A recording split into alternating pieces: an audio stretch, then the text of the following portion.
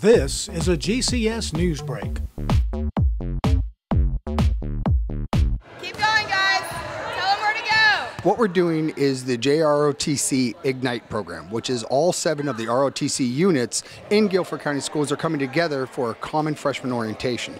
So what we have is our rising freshmen are all coming here to learn the common disciplines of teamwork, citizenship, and discipline that we have across all the different branches of ROTC in the Guilford County area. We have approximately 40 rising freshmen. This is the first year we'll be doing it. This is the inaugural year. It's doing really well. It's cadet run. Follow me.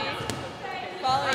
Go forward. The instructors are here providing, of course, oversight and mentorship, but all of our cadets are the ones actually running the program. We have a daily schedule. The daily activities are going to consist of, they all eat breakfast together, of course. They're going to get classes.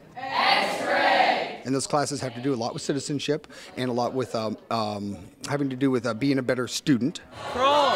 It's important, first off, for the ROTC program to teach overall citizenship, but it's really important for these kids to get together, and then especially as the freshmen, starting off, say, get to know other freshmen that are going to be part of the program. So you're already walking into a foreign environment coming from middle school, and now you're going to know a few people there. We've been learning the drills, and we've been playing and learning leadership and stuff like that. I thought it was just going to be a boot camp of some sort, but instead it was very, very nice. We've been doing a lot of PT and a lot of just physical activity, stretching, going to eat lunch, just a lot of cool stuff and meeting a lot of people and teamwork. The kids have really stepped up and done it well, and I think the consensus between the instructors is we'd like to see this again. I definitely foresee it happening again in the future.